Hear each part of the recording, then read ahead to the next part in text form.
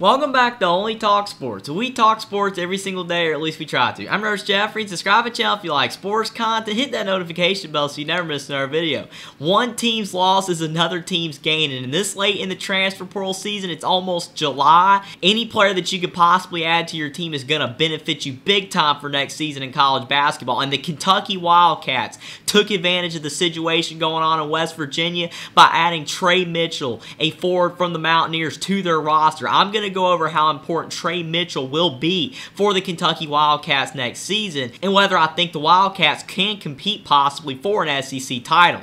Now, looking at the West Virginia Mountaineers, it is a tough story with them. You've got Bob Huggins, no longer the head coach of the Mountaineers. They've got an interim head coach, and they hired the interim coach as quickly as they could to possibly prevent what has just happened here, players leaving their program. And maybe some of their other players will stay on their team, who knows, but Tre Mitchell has decided he is going away from Country Roads to Big Blue Nation, and all I know for the Kentucky Wildcats is this is a big addition. I know that some Kentucky fans will say he's not the best player in the world. He only averaged 11.7 points per game this past season, 5.5 boards and 2 assists, and he's got some holes in his game, but it doesn't matter. He's a veteran player, and I've said it in countless videos when talking about the Kentucky Wildcats. What they need for this next season in college basketball is experience. They've got a talented freshman class coming in full of 5-star players. We've gone over them in the past. Robert Dillingham, DJ Wagner, Aaron Bradshaw. If he's healthy, he will be really talented as well,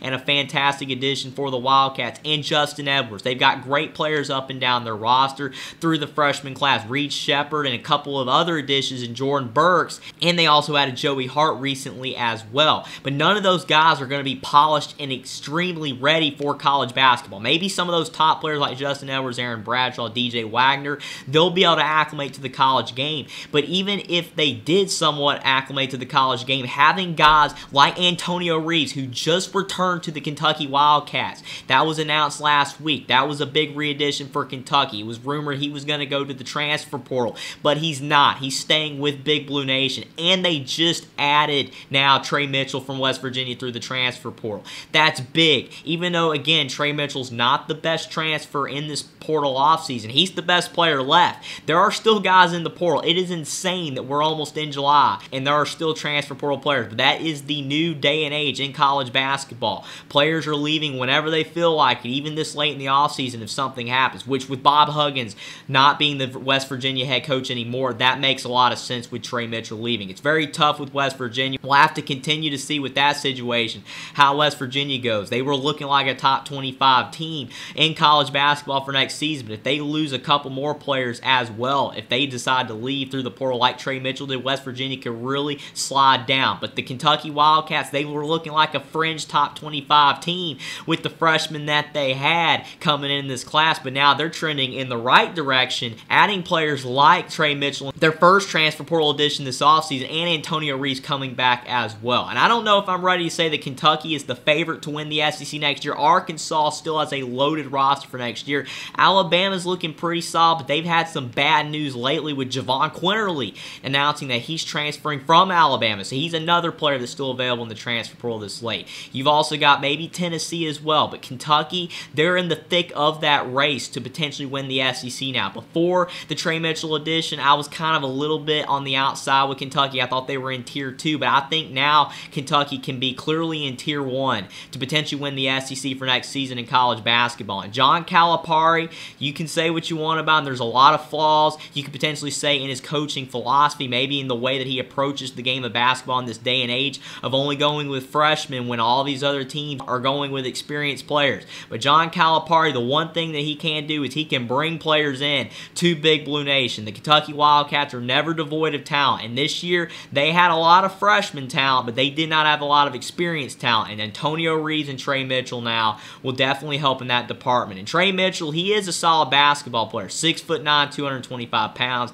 12.6 boards, and he's a very experienced player that's played a lot of basketball for West Virginia, so he has experience at the Power 6 level, and I think he'll be able to translate that success over to Kentucky. Will he average 12 and 6? I don't know with the rest of the guys on the roster. He'll have to probably fight for minutes with guys like Justin Edwards, Aaron Bradshaw, and some of the other front court players, maybe even Ugano Uyensu as well. He's a guy returning for Kentucky basketball. Tre Mitchell will have to fight for minutes, but he could start at the 4 depending on what John Calipari wants to do. And he is a guy that shoots 36% from the three-point line, 47% from the field, and 79% from the free throw line. Those are pretty solid shooting splits. And being surrounded by much more talent at Kentucky than West Virginia, those shooting numbers could improve. Whenever you can get a guy that's 6'9" to shoot 36% from the three-point line, that is tough to pass up on. Kentucky just got a big addition in Tre Mitchell this late in the college basketball offseason. I was skeptical that Kentucky was going to be able to add a player of this caliber to their roster, but when the West Virginia news happened,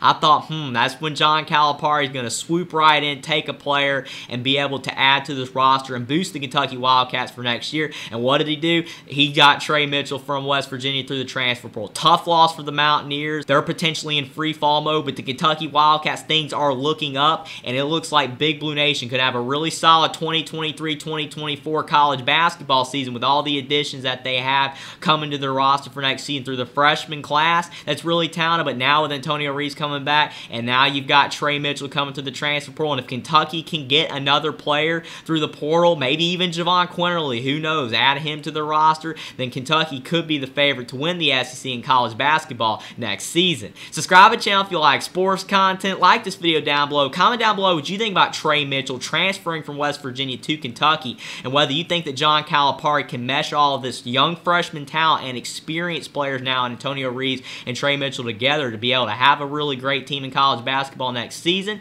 Follow me on Twitter as well. Link is in the description, and I will see you next time.